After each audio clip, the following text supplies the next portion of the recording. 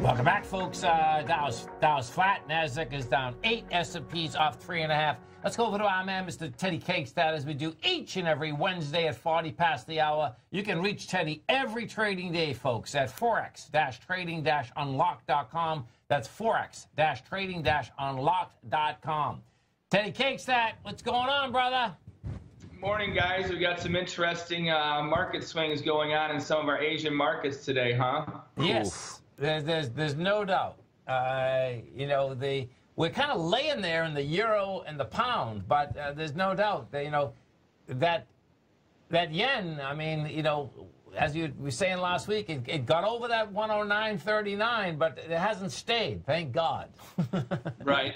Right. Well, you know, today they had the Royal Bank of New Zealand that surprised everybody by not cutting rates a quarter point. Okay. So that pushed that market like a balloon underwater. It's kind of funny. The New Zealand dollar, U.S. dollar looks just like the Hong Kong dollar, U.S. dollar, or the U.S. dollar, Hong Kong dollar trade, where it's just an explosion because they're buying dollars in Hong Kong right now. Interesting. We were just talking about Hong Kong, man. That place is in trouble, man. I mean, They are. It's in the currencies. It's kind of funny. Like I heard you guys saying how the euro and the pound are very quiet today, and it's kind of funny because you have this situation where you know, we have in the U.S. we have the impeachment procedure that's beginning right now. Everything's quiet, you know, and then we have the tariff thing that now is coming maybe on hold again. So that doesn't seem to be phasing anything. But you have the New Zealand dollar that's exploding. And you have the U.S. dollar yen and the U.S. dollar Swiss that look like they're starting to get kind of heavy. And I think that they're going to start to point the way of the dollar as well. Yeah, no, I can see that. I can see that. The thing that's amazing, and you just brought it up, is that the market's shaking everything off, man. You know what I mean? It's just like the dog just shakes it off and says, okay, nothing else is new, man. Do you know what I mean? So, like, and because we know what the election's in a month, right? Sure. Over in Europe, right? Yeah. Yes. In You know? England.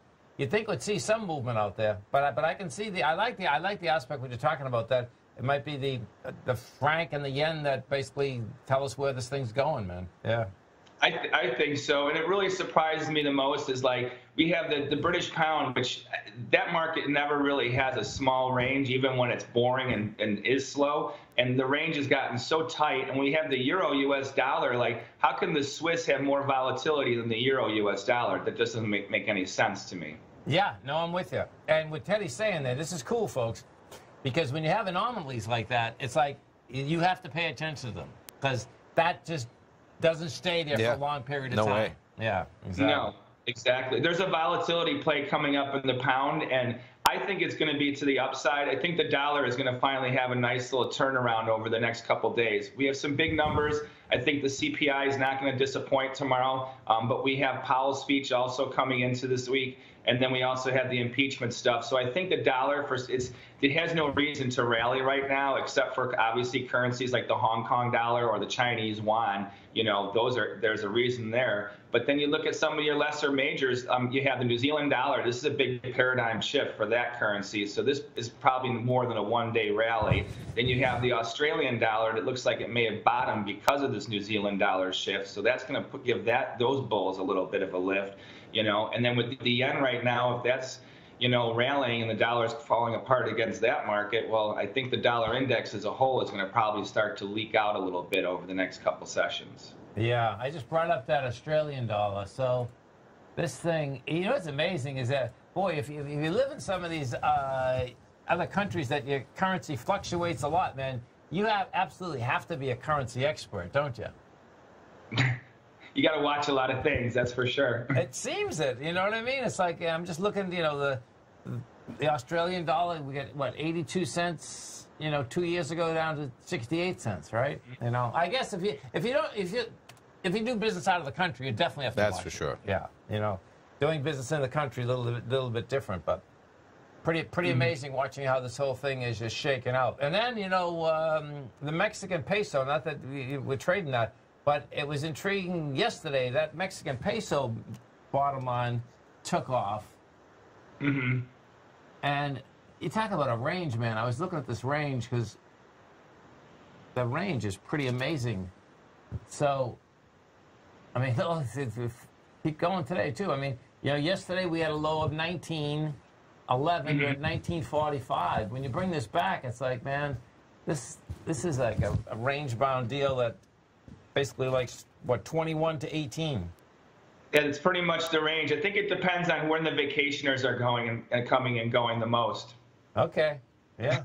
Really? No. You know what I mean? But you're right. But the peso's been pretty much in a range now for a couple of years like that. Listen, 18 we have listeners that are right on the border that live both places, and they seem to have done very well in the aspect if they can keep their eyes on the peso versus the dollar, you know, because the bottom line is that whether it's real estate, you know, Sure. Carlos, going back and forth, you're talking about monster money when you you know, got a move that's only 2 or 3%. But guess what? 2 or 3% in the real estate market ends up being a big number. It's huge. Yeah. For sure. Yeah.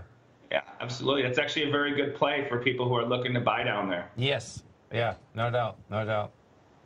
So, what do you think about this yen? I mean, it's still hanging up there. Do you think you get a shot that we get a stronger yen?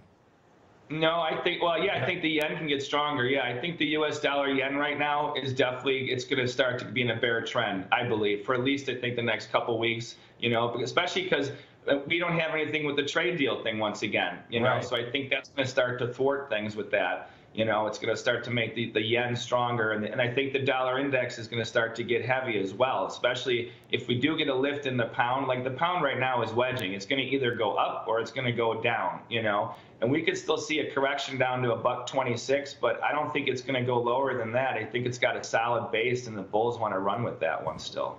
Yeah, it seems that the pound definitely wants any kind of deal done.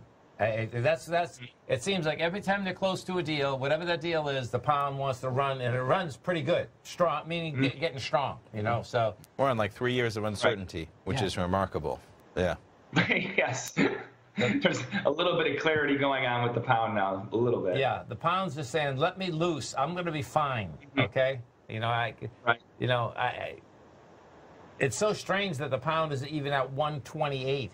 Because, you know, over the course of years, you've always had, you know, 156. I remember when pound was 211. It was like, oh, my God, you go to London and, like, forget it. You living in a shoebox. Yeah, exactly. You know who might be set up for a run, too, is, like, you guys got to think about this. What happens if they start to finally come to some little bit of a medium ground for the Brexit issue? And then we look at the numbers in Europe. You know, everyone's looking at a slowdown in Germany, but they equate that to the economy and the consumer base. What they're not equating it to is the fact that there's been a big turnover in the manufacturing industry in especially Germany and throughout the EU. Their transition to like electric cars to begin with is they're losing employment because they don't need the cars are being made differently. There's not as many parts, there's not as many components, it's more modular, even servicing. There's a whole bunch of jobs now that are being displaced, and they have a lot of foreigners that they don't have jobs. Intense. Listen, folks, Teddy, first off, thank you so much, man. You have a great one, safe one. We look forward to speaking with you next Wednesday. Okay, guys. Have a good one. Thanks. Stay right there, folks. Tommy and I come right back. I'm certain